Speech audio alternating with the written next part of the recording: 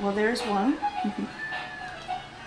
Nicole Sauve couldn't believe what she and husband Ken Campbell dug up in their backyard this week. While digging post holes to install a fence, Campbell came across what he thought were animal bones and showed them to his wife. And I said, they are not animal bones.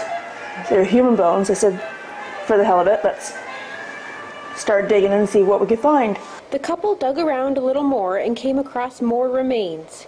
We kept digging, and about a foot and a half down more, we come across the skull, her ribcage, and then I said, well, we better call the OPP. Lambton OPP remained on the scene here Wednesday morning as a forensic anthropologist arrived to investigate the bones in the backyard.